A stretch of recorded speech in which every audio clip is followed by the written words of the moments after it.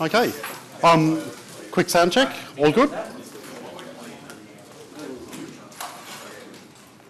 Okay, thanks everyone for coming. My name's Alastair D'Silva. I'm one of the developers at IBM's OzLabs. So one of the things we do at work is we are doing the Linux port for the Power 9 chips that Hugh was passing around this morning. Have a couple of my colleagues here helping me out. We have Leonard Lowe, just helping with packing, and Daniel Black's going to be helping during the workshop itself. If anyone has any troubles, either grab myself or Daniel and we'll try and help you out. So, if you haven't already, please clone the Git repository and start reading through the prerequisites. There's really important information in there that will help you through the last section of the workshop. There's some basic fundamental understanding you need about the one-wire protocol. And also there's a little bit of basic setup you need to do to get your embed environment set up for programming the microcontroller. So, this workshop is all about logic analyzers. So about a year and a half ago, I started developing my own home automation system based on one wire. And I came across a weird bug where my devices would not enumerate on the bus if I had another device connected. And it stumped me for about 2 months, and I was poring over the software going, what's wrong? Why isn't this working? It looks like it should work.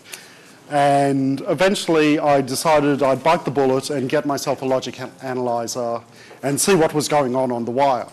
And within about 2 hours I had identified the problem, fixed it, and was able to actually complete the project.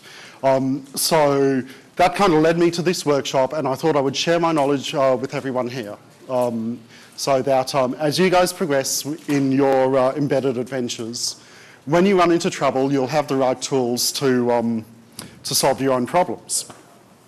So we'll be using a package called SIGROC. There's a screenshot of one of its front ends up there at the moment. So basically what a logic analyzer is it's a device that lets you look at the data signals going on electrically between devices. So in this case we're looking at an I2C communication between a microcontroller and I can't make out what that is. It's probably some memory device, I think. Thanks. Yeah, what we can do there, you can see there's 2 lower traces, which are the raw electrical signals that are going on. And then the upper traces are various stages of decoding that information to make it a little bit easier for you to understand what's going on.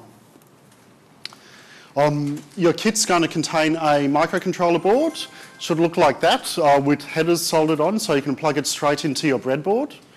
It's a STM32 based microcontroller. For some of you this might be your first experience with ARM. Don't let it daunt you. We've got instructions that'll walk you through how to program it and get everything set up. And, oops. And yeah, so that is about it for the briefing. So if you guys want, please feel free to get started on the first exercise. If you need any assistance, just wave your hand, shout out. Either myself or Daniel will be around to help you.